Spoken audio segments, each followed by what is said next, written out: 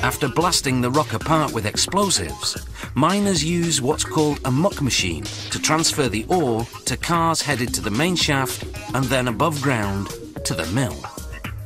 There, a crusher reduces the large chunks into smaller rocks the size of gravel. A mill then pulverizes them to the texture of beach sand. The factory adds a water and cyanide solution. Then another mill grinds it further into a mud-like pulp. This pulp flows into large settling tanks. The wet solids, being heavier, sink to the bottom. The water at the top drains to another area. Workers transfer the wet solids to an agitation tank and blow in air. The oxygen sets off a chemical reaction between the cyanide and the gold trapped in the ore, triggering the gold to dissolve and leach into the surrounding water.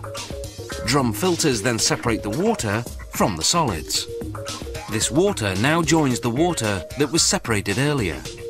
Zinc powder is added to solidify the dissolved gold.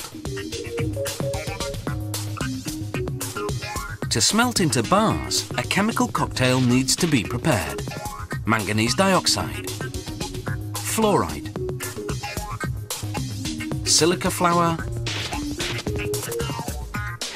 borax, and sodium nitrate.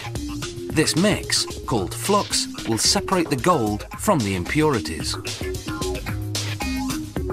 It's poured into the smelter, whose temperature is at 1,600 degrees Celsius.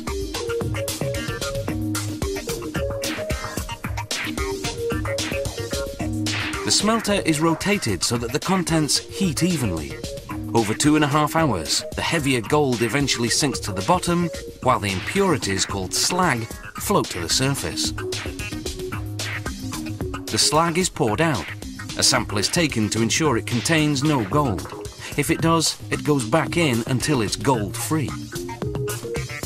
By now, the gold has cooled slightly, so they reheat to 1,600 degrees Celsius, then cast it into bar-shaped molds. The gold takes about 4 minutes to solidify, then another hour to cool completely in a basin of cold water. The gold bars are extracted from the molds and cleaned of any slag residue. Gold bars are also called ingots. At this stage, the gold is 80% pure. The mint will then refine the gold to 99.9% purity, the international gold standard.